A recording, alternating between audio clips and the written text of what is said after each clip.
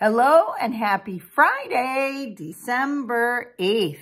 And our Bible verse for today is Isaiah 9:1, which says, "Nevertheless, there will be no more gloom for those who are in distress. For in the past, he humbled the land of Zebulun and the land of Naphtali.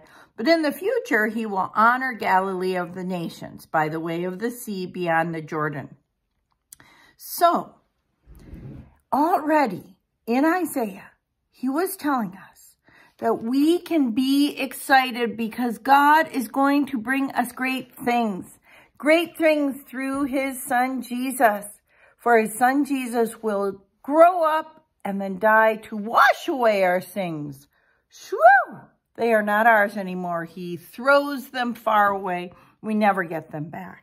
And so today, you should color the donkey, number 8.